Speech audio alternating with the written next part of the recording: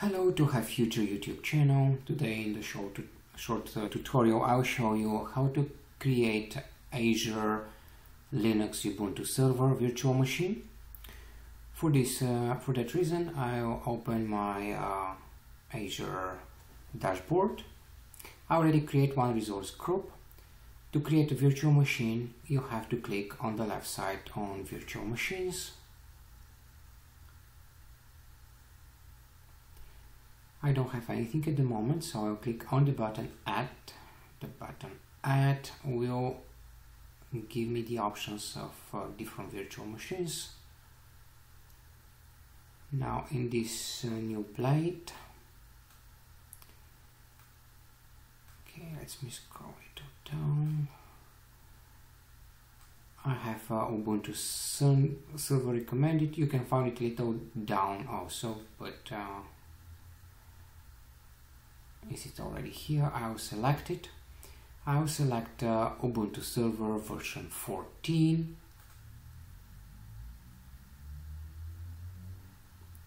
I'll use resource manager and I'll click create.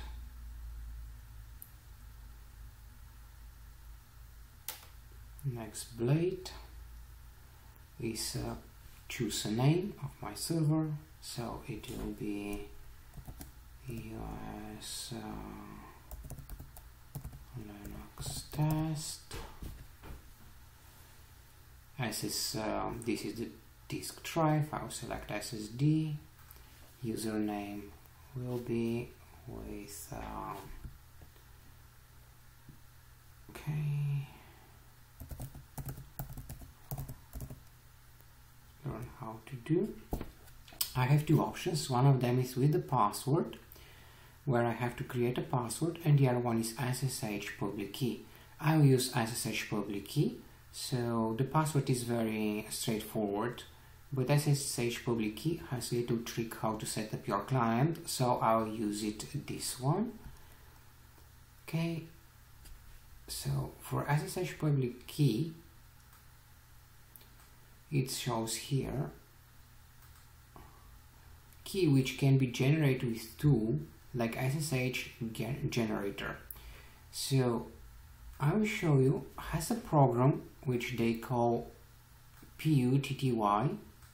This program is free. It's for Windows. Because I'm using Windows, I'll use this program, and inside of this package it is giving me Putty generator.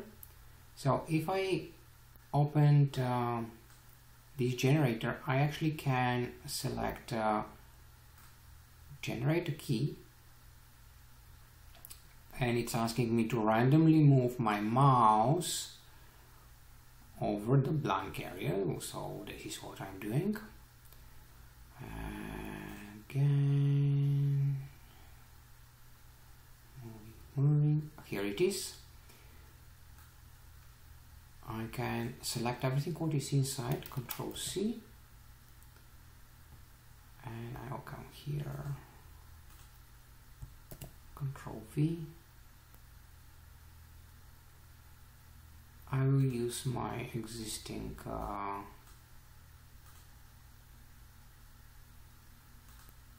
resource group. If you don't have, you just have to leave blank, create new, and I'll click OK.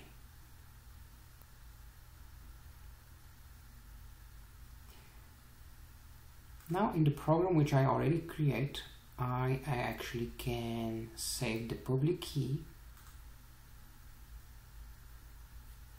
put key public, and save private key. Are you sure you want to save it? Yes, I don't want to. This is just testing environment, so key private. Okay, so let's go to our virtual machine. It is giving me different choices. On the right side you have view all, so you can see a different plans in case that none of these plans you like. Okay,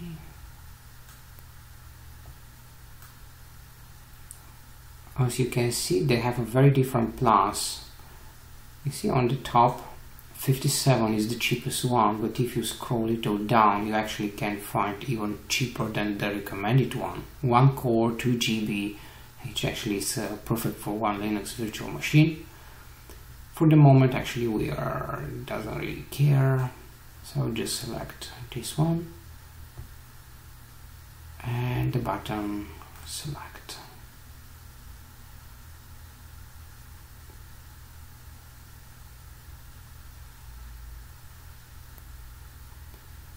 Next blade will give me if I need to change some storage, networks, some monitoring. I will leave everything by default. By default, the remote access is open, so I don't have actually to do anything except click OK and go to the next blade. By the way, these sliding windows are called blades. And briefly it's giving me what it is, so I click OK.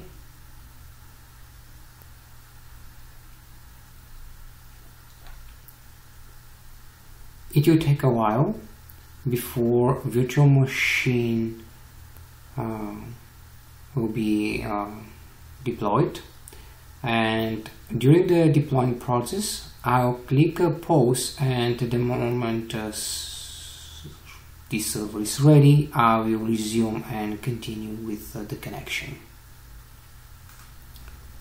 And this is the step where it's finalizing the deployment.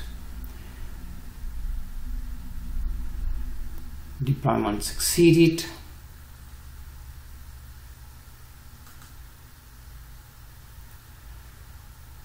Now it's loading all information which we need to connect. Everything what we need is actually the external IP address. I'll just click here to copy.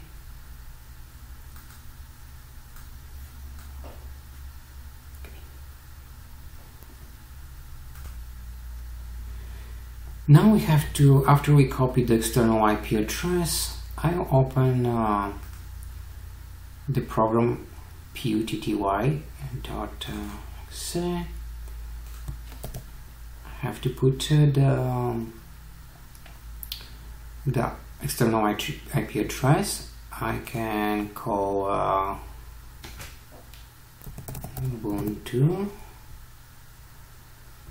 Now what is important, if you need just username and password, you can click open and it will start the connection asking for username and password, but we choose to use SSH public key. So SSH key is actually here, authentication, and it's asking you please select the private key. So I'll click here in private key, I'll select it, and I'll go back and I can say I want to save it like this Ubuntu server, so in the future I can connect it easily. I can click open. It will ask me this server key is this one, do you know, yes, I'm agree, whatever it is, and now it's saying login us. We select a username, and how you can see it will not ask me for password because I already used a special key. If I select password, it will ask me for username and the password. That's the only difference. So here it is, we're connecting to our Linux Ubuntu server, and this is everything for in this video. In another video I will show you the first commands for every single virtual machine which you have to learn. Thank you to be with me, and have future YouTube channel. Goodbye.